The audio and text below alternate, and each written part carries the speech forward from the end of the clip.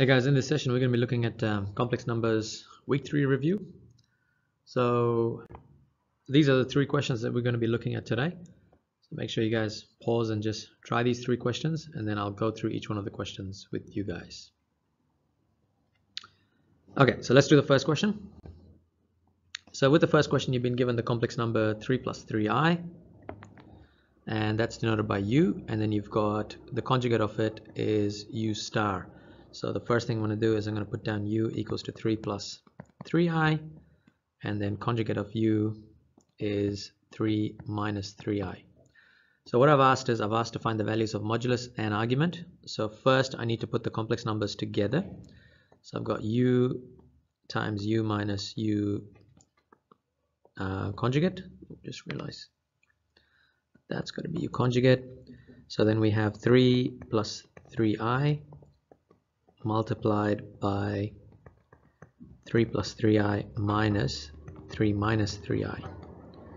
So what we're going to get is 3 plus 3i, and we have 3 plus 3i minus 3 plus 3i. Simplifying this further, we're going to get 6i. So we've got 18i plus 18i squared, and this could be written as 18i plus 18 times negative 1. So our complex number is negative 18 plus 18i. So we need to figure out what the modulus is and the argument. So because this complex number is at negative 18 and positive 18, so that's where the complex number is, and it's going to have a modulus of this light blue line. So if I look at that, I've got 18 as the base, 18 as the height, which means I can work out the hypotenuse, which is going to be 18 squared plus 18 squared, and the square root of that. So that's what the modulus is going to be, which is square root of 324 and 324, which is 648. Now I'm going to leave the modulus as that, folks. So modulus of u times u minus u conjugate is going to equal square root of 648.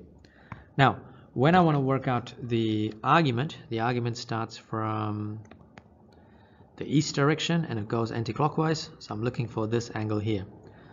Now, what I do know is I know that because this is 18 and this is 18, it's an isosceles triangle, so this is going to be 45 degrees, which means the purple angle is 180 minus 45.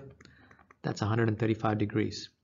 So that means we can write argument of u minus u star is going to be 135 degrees.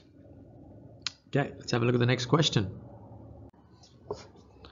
Okay guys, so in this question we've actually got z equals to x plus iy, and we're trying to prove this particular equation. So what we're going to do is we're going to substitute z into wherever it is. So first off, z is x plus iy, then conjugate of z equals x minus iy.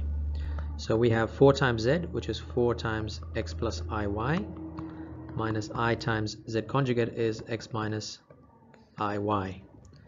Alright, and what we're going to do is we're going to simplify this and then equal to 5 plus 10i. So we can put it in here anyway. So when we expand this, we got 4x plus 4iy minus ix plus i squared y, and all that is equal to 5 plus 10i.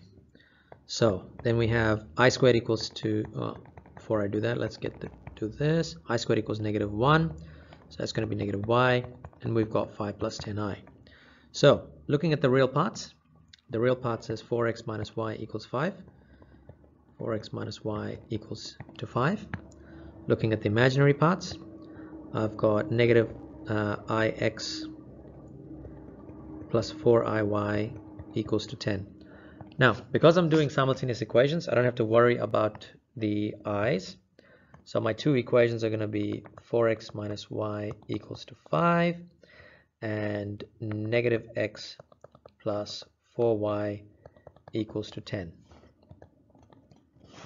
So rearranging the top line, I'm going to get y is equal to 4x minus 5 which means in the second I can substitute y in the second equation as 4x minus 5, and that is equal to 10. Expanding this, I'm going to get negative x plus 16x minus 20 equals 10. So we've got 15x equals 30, and x is equal to 2. And if x equals to 2, we got 4 times 2 minus y equals to 5. Actually, no. Let's say y equals to 4x minus 5, and we've got 4 times 2 minus 5, which equals to 3. So z is equal to 2 plus 3i. Okay, that was a merit question from, I can't remember which year, guys, but it was a merit question. All right, let's go to the next one. All right, so in this question, you're asked to sketch the region of the points representing the complex number z given by this condition here. So remember with this one, the first step you do is you write down z as x plus iy, and then you obviously trying to work out the modulus.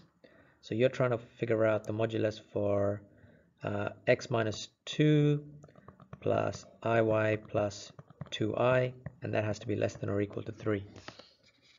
So then the modulus is looking at the real values, which is x minus 2 squared, plus then we look at the imaginary part squared, so we've got y plus 2 squared has to be less than or equal to 3. So getting rid of the square root, we're going to have x minus 2 squared plus y plus 2 squared is less than or equal to 3 squared. So we need to sketch the region for this. Basically, we've got the center at positive 2, negative 2, and it has a radius of 3.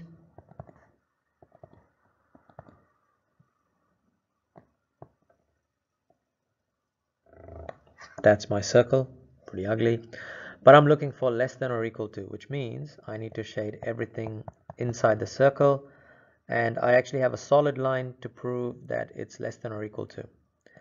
All right, so just to keep in mind, if it was less than 3, then I'd put a dotted line like that, but because it's actually less than or equal to, I would need to actually include it as a solid line. And that's how you do this question. Alright folks, that's it.